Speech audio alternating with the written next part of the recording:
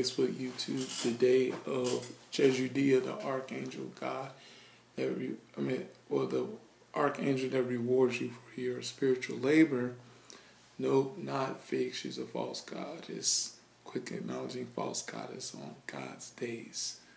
God don't like false god or goddesses. But the topic of the message, all right, today is the 22.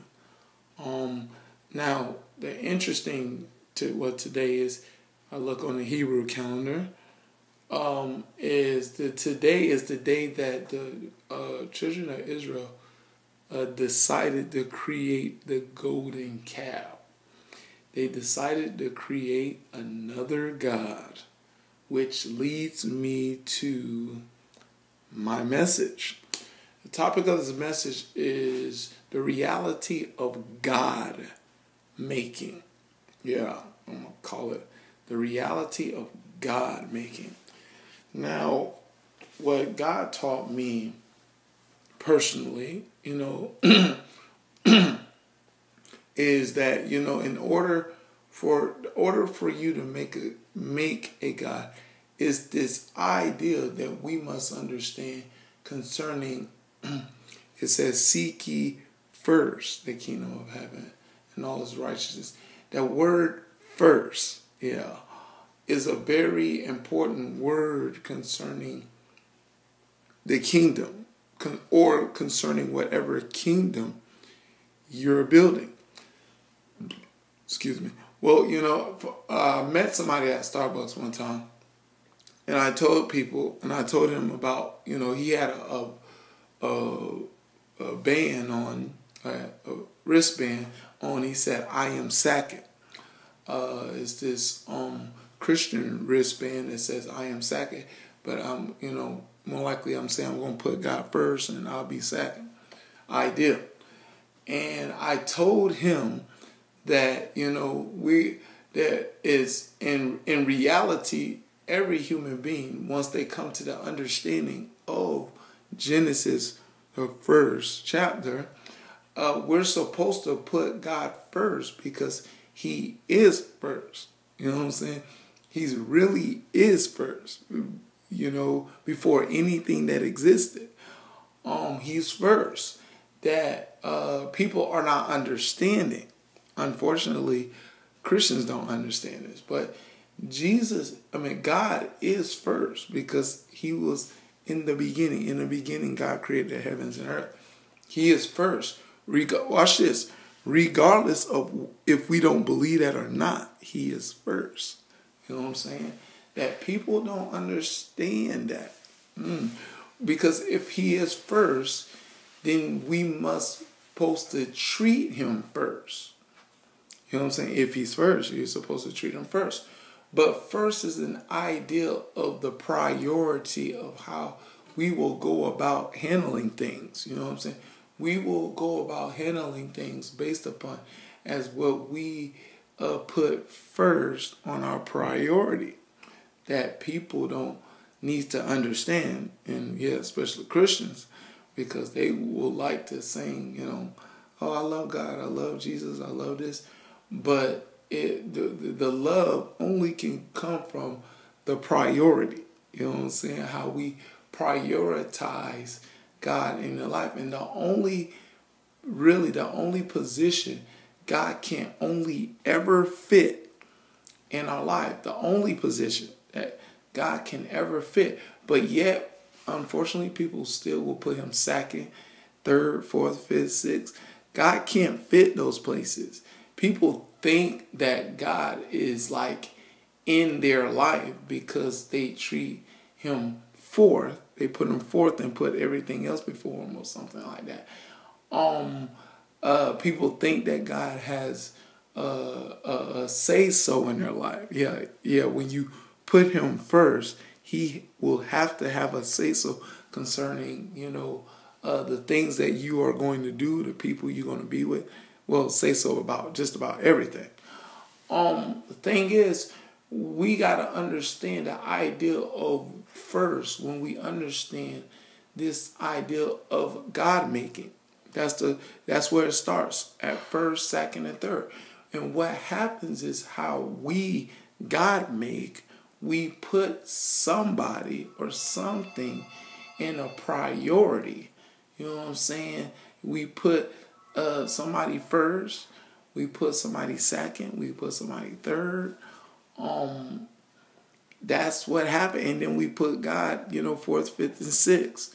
That what happened concerning with the children of Israel, unfortunately, that is sad, situation in that situation, because God just delivered them out of Egypt and showed him his awesome and mighty power, and presented himself to the children of Israel. And the children of Israel was like, whoa, they was afraid of Jesus, God's voice. So they, wanted Moses to be a mediator between God and them. And that Moses went to the mountain to get the law, concerning, the Ten Commandments. And the thing is, the ideal that this situation, God just performed and showed his greatness, showed his mighty acts. You know what I'm saying?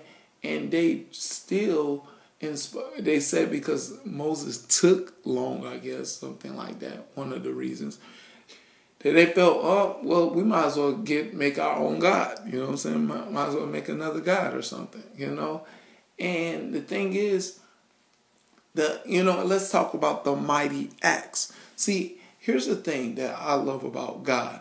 God wants people to choose him based upon, of course, who he is and what act that he has performed.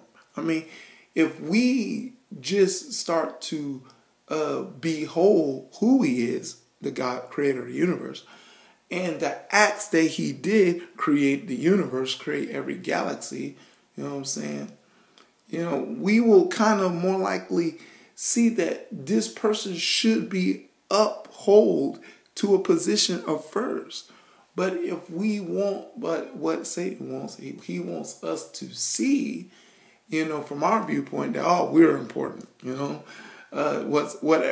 pretty much the whole idea of Satan's plan is whatever you see, touch, smell, taste, whatever is natural, it's important. You know what I'm saying? The natural is important. That's the whole ideal mindset that Satan wants to establish with people's hearts and minds, to keep everything natural important and, forget about the spiritual God that created the universe and created you and created earth. You know what I'm saying? Forget about that.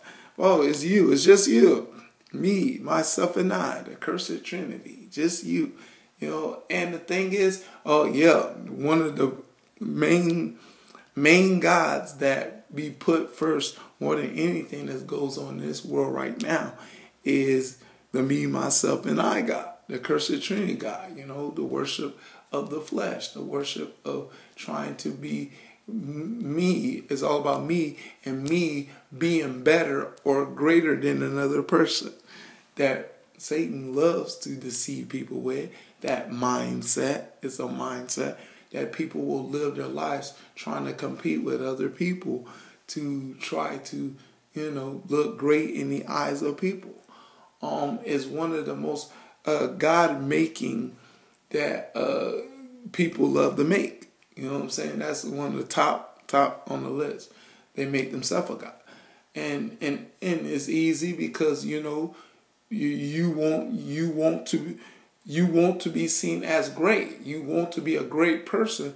Nothing wrong with being a great person, but it's the motivation of your greatness. You trying to be a great person to be greater than everybody, or you trying to be a great person because you want to perform great things for people. You know what I'm saying? You want to help better other people by doing great things for them, because nothing wrong with achieving greatness, but the motive of achieving greatness, that is the problem that is going on in this world, that people are God-making, instead of letting the God make and shape them to his image and his likeness, they rather and prefer to make and shape gods out of the things, out of the people and the things of this world, is what's going on right now. And they're getting horribly disappointed. Yes, they get disappointed. Okay, the next God-making thing they love, people. They love to make people out of a God. You know what I'm saying? They exalt these people in television, radio, sports, whatever, politics, whatever high and lofty position, and whatever great things that they do and accomplish. People try to exalt these people to think that they're this great person. But let me see here. Those people did not give themselves life, health, and strength, and the ability to wake up in the morning. You know what I'm saying? It was provided to them. And naked they came in this world, and naked they leave. They never really have any. Really, people never have anything. They never made anything. They are a creation. They are a productivity of a creation. But yes, they did accomplish good things. That's good. But that doesn't make you great in God's status, because unfortunately, I hear certain women, they, exalt these men, and men do the same thing with women, and all of a sudden they find out, they get mistreated and treated, like a dog, pretty much, but yet they still esteem these people, that mistreat them, and they're using them for what they can get out of them. You know what I'm saying? And the thing is, people put these people, unfortunately, a lot of people put these people in God status. But when they find out that these people are not as gods as what they want to worship them as, they get disappointed, and guess who they blame? God, why you hook me up with these people? Or, no, God didn't hook you up with these people. Your lust wanted to hook up with these people. God will examine the person's heart and what the person is all about, and help you see this is the type of person that you probably not should want to hook up with, because you might make them as a God. Yeah, moving right along. And the third thing they love to make God as is things. Things. Temporal things that, that are here today, gone tomorrow, that can be destroyed at any second. You know what I'm saying? Things are one of the most, and the thing about what makes things so much a great thing for people to worship, I tell people, is the idea of you possess it. It's yours. See, that's what, to me, I think people are driven to obtain things and to worship these things, because it's mine, all mine, like, Daffy Duck, it's because it's yours, and because it's something valuable to other people, of course. They will possess these things. It has a value that is valuable, that people like these things, that people will uphold these things and try to take care of these things as great as they think it is.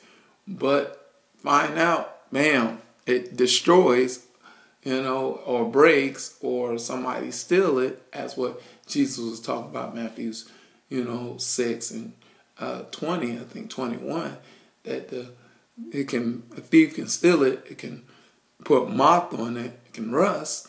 They find out that it's not what it advertises.